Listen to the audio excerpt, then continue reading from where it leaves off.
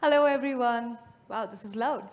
Welcome to Valencia, welcome to the conference, and welcome to hopefully the last session for today.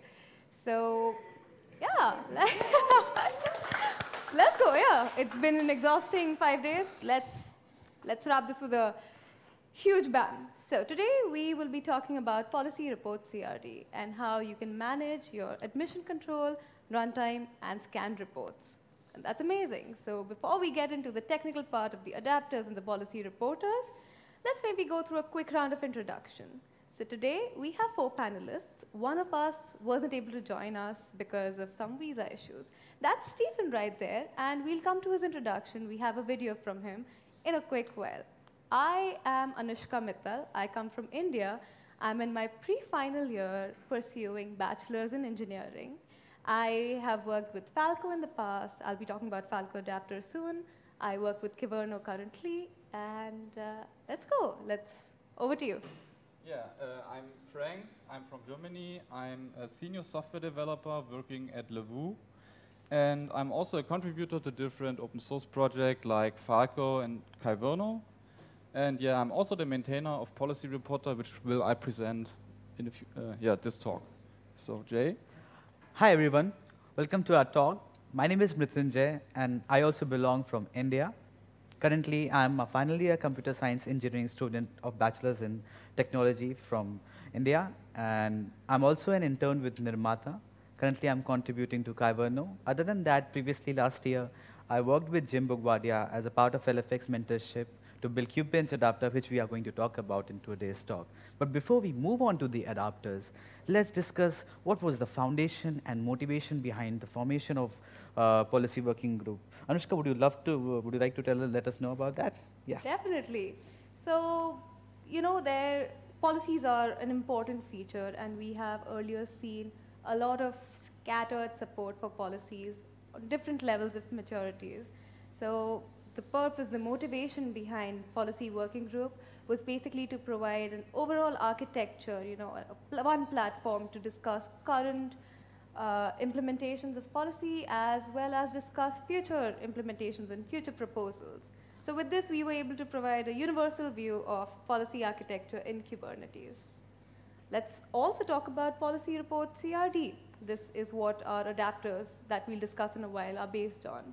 So Policy Report CRD, to tell you the motivation, imagine having a huge cluster with multiple policy engines and getting a lot of outputs. If they aren't unified, it might just be a big hassle. So the motivation behind Policy Report CRD was to unify these outputs provided by multiple policy engines like Falco, Trivi, KubeBench, etc. So this was aimed at helping cluster admins manage their huge clusters and do that by just, treating policies just as your normal Kubernetes resources by using any Kubernetes management tool. Yeah. So, and how fits this new CRD in our ecosystem?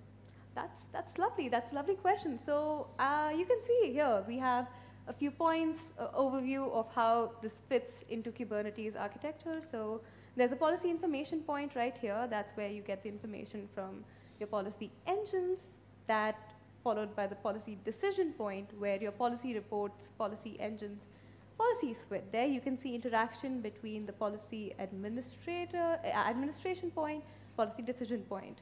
This is where you want to decide what's next. And that's where the administrator sits and reviews these policies that are unified. After this, whatever happens here, the decisions taken are enforced in the last policy enforcement point. Now that was a very brief introduction to Policy Report, CRD, Policy Working Group, and the overall architecture. We will now move on to the adapters that were built, and we have Mritunjay going with the first adapter called KubeBench adapter. Now that we know about what is Policy Report Custom Resource Definition, let's talk about one of the first adapters that was built on top of it. So before we talk about what is KubeBench adapter, let's talk about what is KubeBench. So KubeBench is a tool that was built by Aqua Security, and what it does is that it helps us run CIS security benchmark checks for the Kubernetes clusters that we are running, whether they run on AKS or EKS or any other clusters. So those checks are performed by Kubebench. And what does it give? It gives us just results. But how to take these results, how to move forward with these results is something that we are going to discuss, how we solve with that Kubebench adapter. So what are we solving? What are we solving? Now, before Kubebench adapter, it's a simple process that's defined in Kubebench installation, and it's like you have your Kubernetes cluster running, you apply the YAMLs of that is provided by Kubebench in their documentation, and you get the results. But that's a very manual process, and you are not able to move ahead after results. What do you, if you want to have like more fine-grained control after those results, if the cluster admins need that? That is what our adapter tries to help with. And not only try to help with it, but it tries to abstract that entire manual process by making it being inside a nested job. So if we see now in the diagram, now that entire process, which was a manual process, has been abstracted by the Kubebench adapter. And not only that, the policy report, the working group that has defined the policy report custom resource definition, it has been mapped with the results that we get from Kubebench. And on mapping, what we get after the mapping that we get is the cluster policy report or the policy report, which can help us in policy admission controls. How did we solve it? What were the stages of solving it? So the first stage was that we already had the custom resource definition defined, of course, but we needed a client code to talk to them to create, update, or delete the objects of the custom resource definition. We had the custom resource definition, but we wanted their objects. So the first step was that, creating the client code. After creating the client code, the next big step was mapping, because we need to know because both are different data structures. The Kubebench JSON is a totally different data structure, and policy report custom resource definitions have different types of mappings and JSON defined. That was a good process. That was a really brainstorming process where we mapped on what we need, what kind of source, what kind of properties, where are things fitting in. And after that, it was all hemified, I would say. Using a single command, hem command, we can now run the adapter, and it can be scheduled as a cron job. So of course, for the demo, we are not going with a 1 month or a 1 week cron job, which is used in production use cases. But yeah, for here, in the demo, next we are going to see the demo. It's a scheduled cron job for 2 minutes, where we'll be seeing a live example of how we can generate a cluster policy report with the Kubebench adapter. So it's a single hem command. After that, the only prerequisite required was that you have a Kubernetes cluster. So locally we are testing, so it's just kind cluster. It will define, or it will automatically apply the custom resource definitions that we have. And after that, now we wait for the jobs. So if we can fast forward a little bit so that we can see the jobs a little bit more earlier. Yeah, it takes 2 minutes because we have scheduled it for 2 minutes. But yeah, so this is the Kubebench, the third one that we are seeing. This would have been happening manually, but that's happening now inside the job itself. So it's a nested job actually. And after the jobs are done, we'll be able to get our first cluster policy report. And after the creation of cluster policy reports, if we don't change the name, it will just keep on updating it with the results, whatever the results that we get. So we are getting our first results, as we can see, and we can also get the YAMLs, which later on will be used by his policy report viewer. So yeah, that was the demo from my side. Next we have Trivia Adapter. Stephen is not here with us in person, but yeah, he has sent us a recording. So yeah. That's right. Thank you so much. From Stephen Yall. TV, a Kubernetes engineer intern at Kubernetes. First off, thank you, Mritunjay, for your quick introduction on Kubebench adapter. So today I'll be talking to you about Trivia Adapter. Trivia Adapter is one of the tools to adapt the policy reports. So today I'll be talking to you more about Trivia Adapter. Let me share my screen real quick. Hold on, please.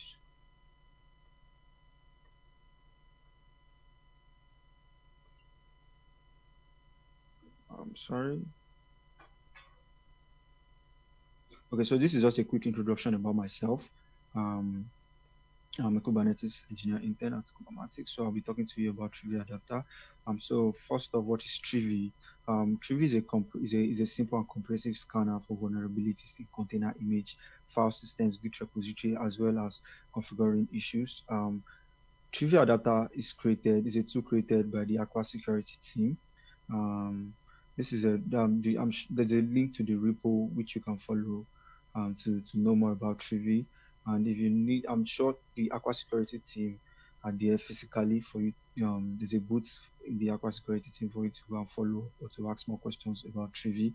And yeah, so I'll be talking to you more about Trivia Adapter, which is going to be in the next slide.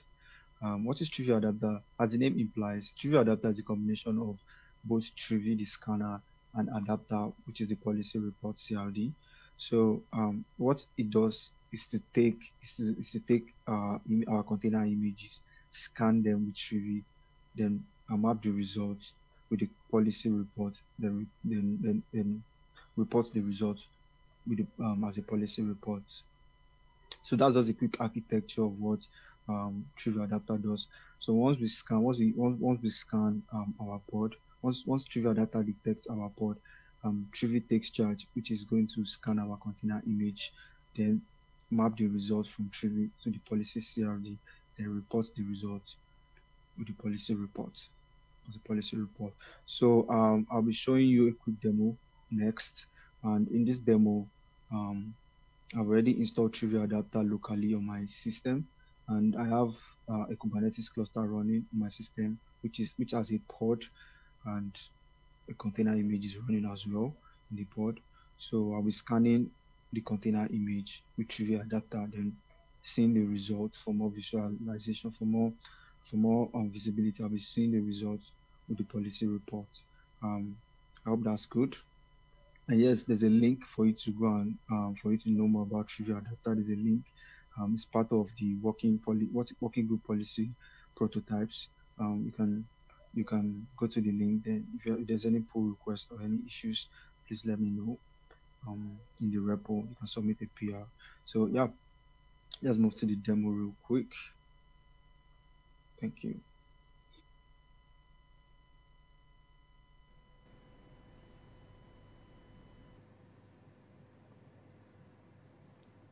So next we'll have a quick demo on how Trivia Adapter works.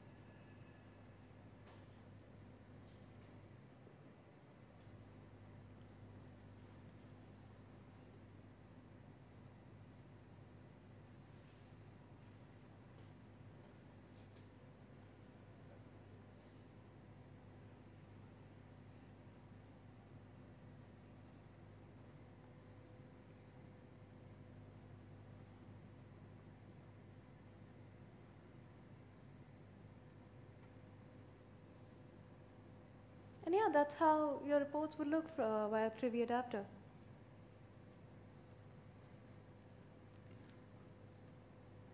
So with that, we can move on to the Falco adapter. Hello again. So yes, for the next part of the presentation, we'll be looking at the Falco adapter that was built last year. It was just released in Falco Sidekick 2.25. So let's start with some background that's about Falco and Falco Sidekick. So what is the Falco project? The Falco project is an incubating CNCF runtime security tool, right? It's the de facto Kubernetes threat detection engine. It is pretty amazing. It acts like the security camera that looks for and detects any data thefts, intrusions, or any unexpected behavior. To detect this, Falco has a certain set of rules. These rules are extensive, they're great, they're built for Kubernetes, Linux, and cloud native. Moving on to Falco Sidekick. Falco Sidekick acts as a middleware between Falco and whatever output you need from Falco. Yeah, more or less. So Falco would basically give out 5 types of outputs. Falco Sidekick takes the HTTP output and sends it forward to whatever type of output that you'd want. That could be, well, any of the ones that I've mentioned here and many more. PolicyReport is another output to Falco Sidekick. So if you have to use it, you just simply install it and enable it to be, true while installing Falco. So yeah, moving on to the Falco Policy Report Adapter. Falco Policy Report Adapter, the overall architecture looks somewhat like this, where on the top you can see the extended architecture of Falco, how it's giving out alerts via an HTTP output that Falco Sidekick is accepting. How Falco Adapter fits in, Falco Adapter takes that output in your cluster that already has these CRDs, Policy Report and Cluster Policy Report, installed. It maps the Falco output to the CRD and helps in generation as well as updation of multiple policy reports. This is done in an N+1 fashion, that is N namespace specific reports and one cluster-wide report. This is one of the cool things about Falco Policy Adapter. The next one being, multiple Falco sidekicks in a huge cluster. Each one has a unique name. That's nice. The best thing about this, I find, is the configuration options, because any end user would want to optimize, personalize the kind of events they see in their policy reports, the number of events, the priority of events, and what events would they call as high priority or low priority. You can configure all of this through Policy Adapter. And finally, you get Falco outputs. There are different fields. They're being mapped to Policy Report CRD, so there's this sort of agreed upon mapping between them. Next, let's dig into a quick demo that will show you how your Falco Sidekick with Policy Reporter turned on looks, Policy Report turned on looks like. So I have a cluster running. I have the CRDs installed, and this is how the logs would look when your policy report's being created, a namespace specific report or a cluster-wide report. Following this, if I just want to quickly look at the reports, the summary, that's how that would look like.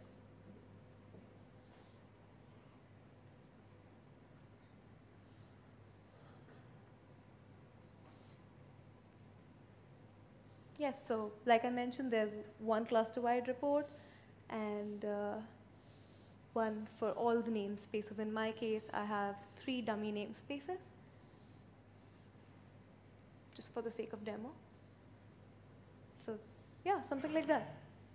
My limit to the events was 10, so you can see that the maximum number of events in my report is 10. And yeah, that's just how the reports would look like. This is unified, right? So the Kubebench adapter output, the Trivia adapter output, and mine, it just looks the same.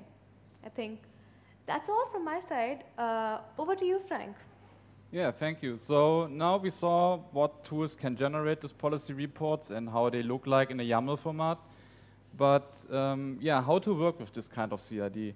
I will present you Policy Reporter and what it is and what was the motivation. So Policy Reporter is a tool to add observability and monitoring possibilities to your cluster security based on this presented Policy Report CRD. The motivation came from different disadvantages I encountered myself while working with it in a mostly context of Kyverno. So one problem was for me, if you have a cluster-wide policy which violates namespace scoped resources, you have many resources across many namespaces. So it's very hard to find all results that relates to a single policy. Also, you have the problem that a single policy report can contain many results for different policies and resources. And if a new violation occurs, it's not that easy to find it. And it's also very hard to find all results for a dedicated resource. To help with this kind of issues, Policy Reporter provides different features. So at first, you can send new violations to different tools, for example, Grafana Loki, Elasticsearch, Slack, Discord, or Microsoft Teams. It has an optional metrics endpoint, so you can also use your existing observability and monitoring tools like Prometheus and Grafana. And it has also a standalone dashboard to get a graphical overview of your results with all kinds of filters without the need of additional infrastructure or tooling. So how does this work? Policy Reporter consists of 3 components which are installed as you configure it. We have the core component, which is responsible for watching over the PolicyReport CRD and converts it into a metrics endpoint and a REST API. And it is also responsible to send your new violations to the configured tools I mentioned. The second one is the Kyverno plugin. Yeah, as the name suggests, it is especially for Kyverno and adds additional information on top of the PolicyReport definitions about your Kyverno policies and how you configured it. The last one is the PolicyReporter UI, which is the mentioned dashboard, and yeah, uses the REST APIs of the other components to view your informations in a graphical and more readable way.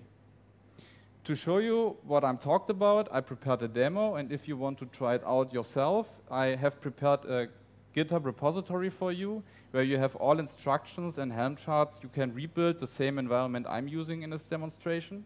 If you want to find out more about PolicyReporter and want to try it out with more possible configurations, check out the PolicyReporter GitHub repository under the Kyverno organization.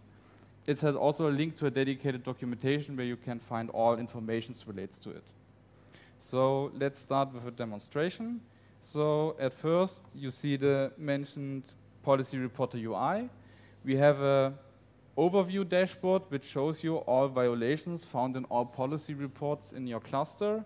You have that grouped by namespace, and you have also a counter for your cluster policies. And under it, you have much more information and details about your violations by tool. For example, we have also Kyverno in this environment where you see your Kyverno violations.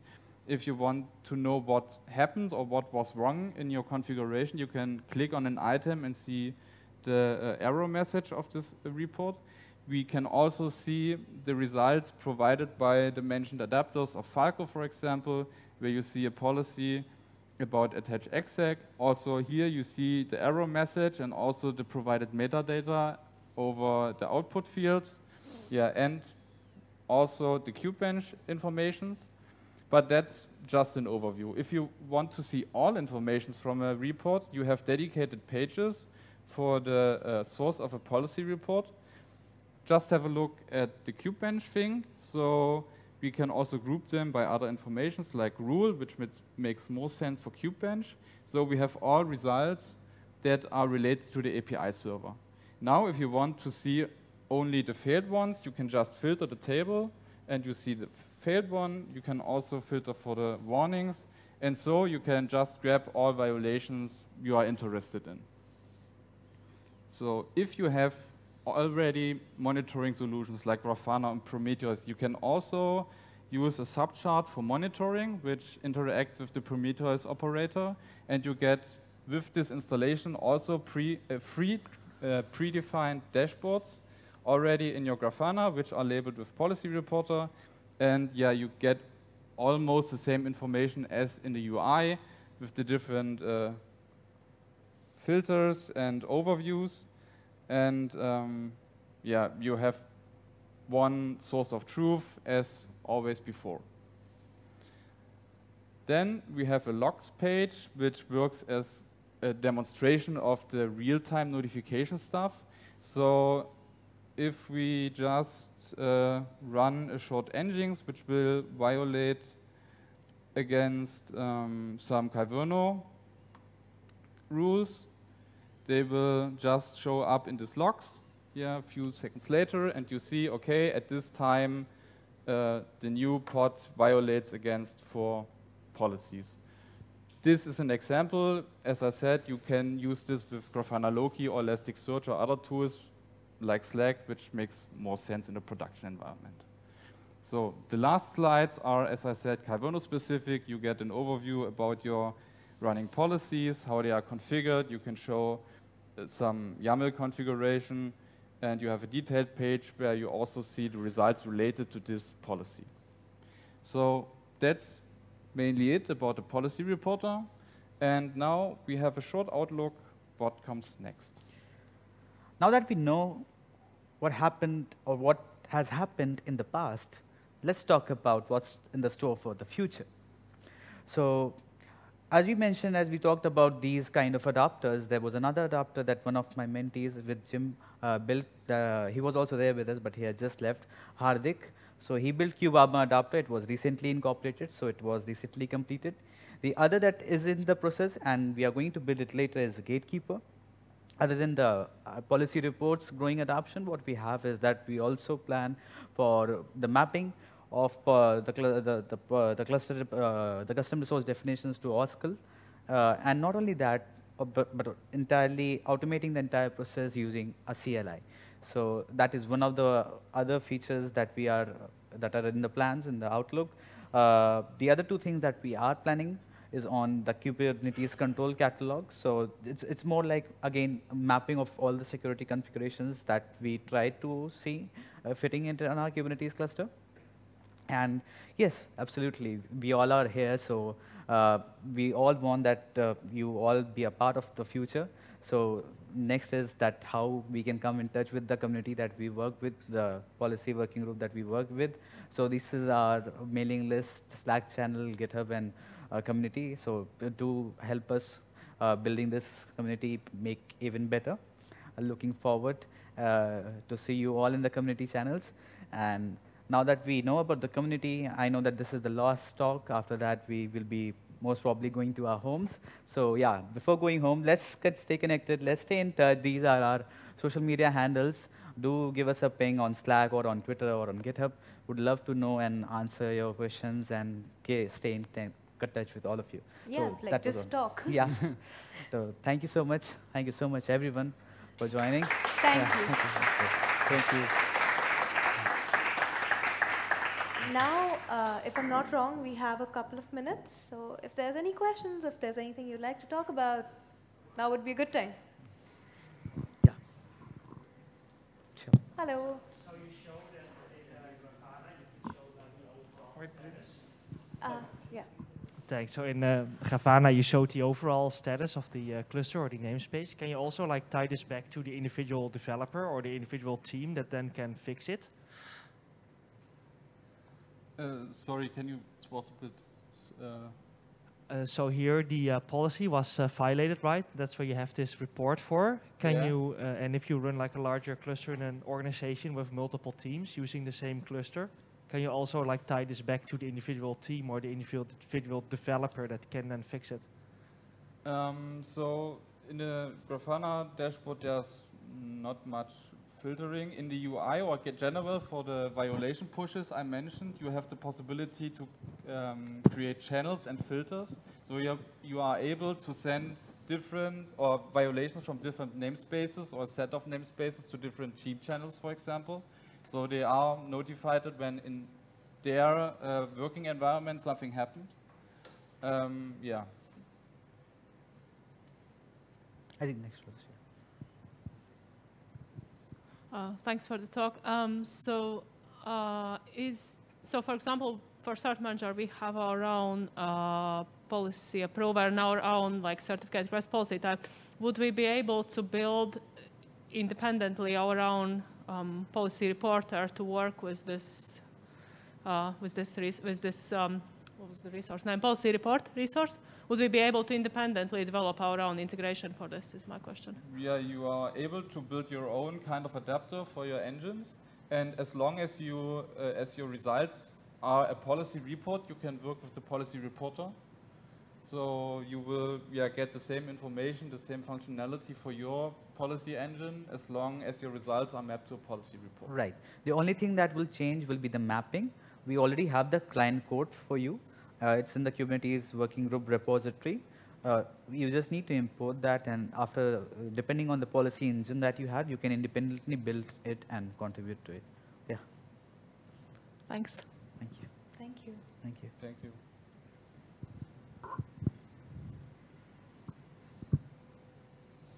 So I think, do we have any more time?